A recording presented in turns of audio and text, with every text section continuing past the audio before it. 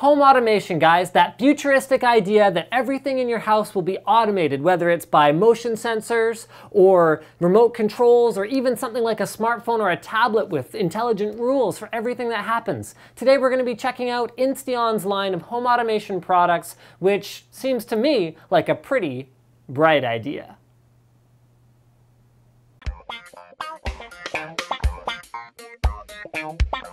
Unlike one of the other solutions we looked at in the past, the Insteon solution does not involve Wi-Fi. So it's using radio frequency and power line. These are redundant and are intended to be a failover for each other. And another unique thing about their approach is also the fact that every device acts as a repeater node, which means that no signal can be lost because a signal will get repeated no matter what, anywhere from 1 to 3 times. So every device on the entire network grid is going to get that signal. This is also cool because it allows nearly unlimited numbers of devices to be installed. Up to 16 million devices are supported on a single network. So the question you might be asking is, what do you need to get started? Now, you don't have to do your whole home. However, the idea of all these little kits is that you could outfit your whole home for a few $1,000s or a new home installation or whatever else you want to do. But no matter how big or how small your installation, you're going to want to start with a starter kit. So the starter kit has the Insteon hub. That's the one that you can use to control everything else and integrate everything really well. It includes a dimmer module, which is a plug you plug into the wall that has 2 more plugs that allow you to control devices attached to it as dimmers, as well as a range extender. So you can add all kinds of other cool stuff, including motion sensors, things like door and window sensors, more dimmer modules, security cameras, range extenders, switches, including dimmers, on-off switches, different styles of switches, and we are going to take things off-site today to show you how this works in the real world. Installation is fairly simple if you have some knowledge of electricity and how to wire a house.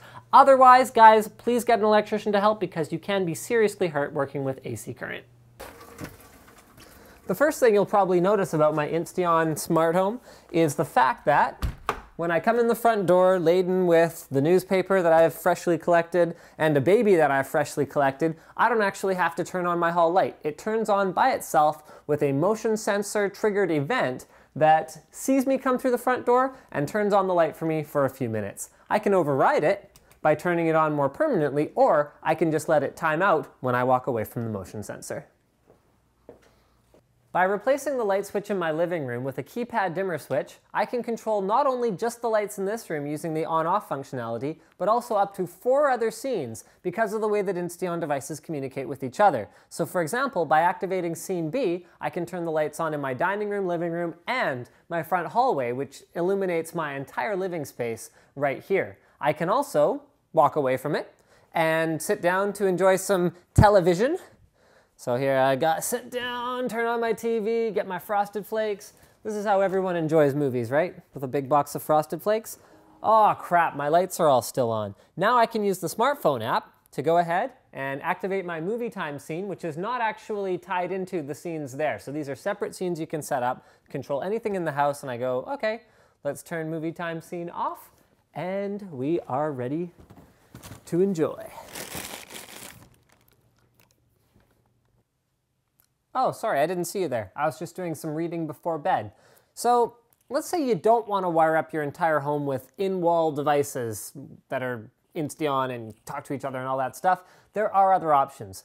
I have 2 nightstands here, one of which is running off of a dimmer module that you just plug into an existing wall socket, and I can have that light go on, off, or anywhere in between, which is very cool. Or if you don't even want to go that far, or you don't like the idea of having bulky things sticking out of your wall, you can go with an Insteon light bulb. This is an LED bulb that has all the same wireless communication that all other Insteon devices do, and it's in the form factor of a regular bulb, so you can plug it into any existing light socket or light fixture and control it with an Insteon controller. Whether that is a built-in wall controller in another room, a smartphone with an app, or in the event that you go, oh, well, I'm in bed, I don't have my phone on me, you can use one of these handy-dandy little controller devices. So while it's a bit of a stretch to be like, I can't reach my nightstand, and to use a remote for that,